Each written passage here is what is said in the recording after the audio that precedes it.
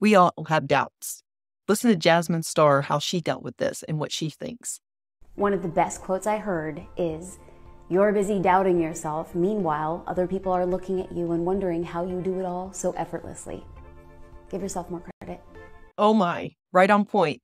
So true. Today I spoke with my mentor, Ray Higdon, and we discussed this. He had me look into a mirror and talk about my worthiness. You are worthy, you're great, and you're doing a great job. Keep it up, especially if you have those goals.